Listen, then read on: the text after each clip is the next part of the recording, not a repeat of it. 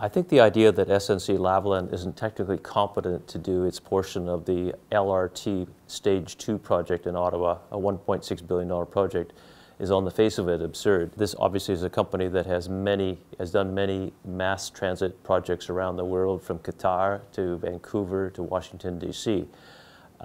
So obviously it's got the chops to do these kinds of jobs.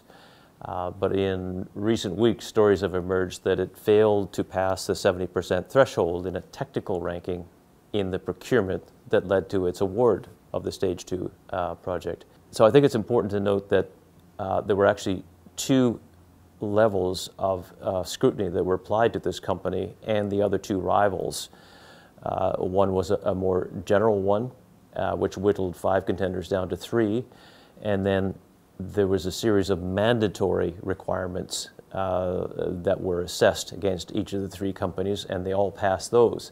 These would be things like, have they done these kinds of projects before? Do they have the right kinds of materials, the right kinds of people, and the financial heft? So then they go to a third level of competition, which is more detailed and involve dozens of criteria.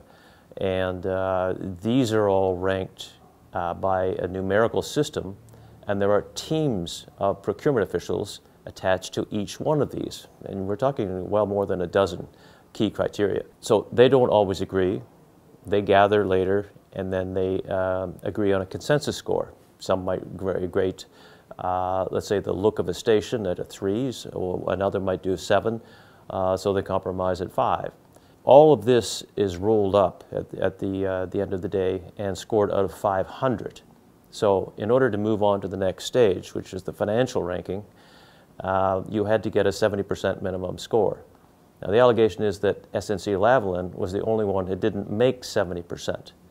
Even if that's true, and we don't know that, the city, and this is not widely known, the city had within the contract the right to intervene at any stage, basically waive that requirement.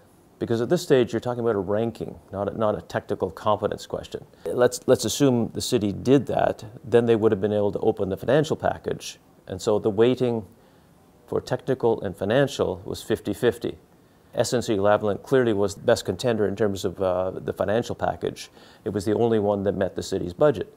So you combine the two, and SNC is the overall winner. The big question I have is, why has the city not simply explained it that way?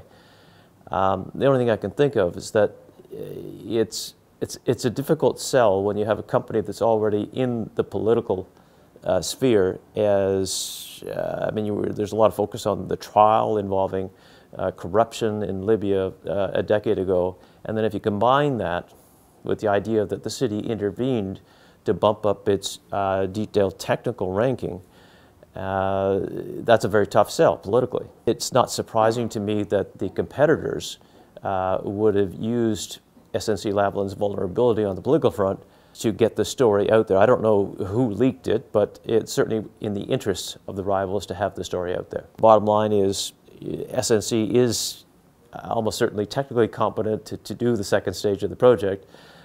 They were heavily involved in the first stage, so obviously they have a lot of experience with this.